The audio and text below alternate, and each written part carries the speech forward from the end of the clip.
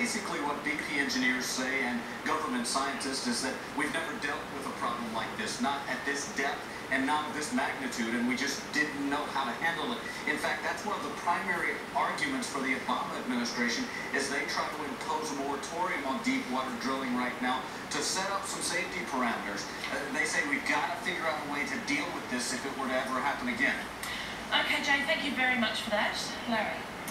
Thanks, Jay. Moving on, and French MPs have taken a controversial step overnight. They've voted to ban the burqa and other face-covering Islamic veils. The government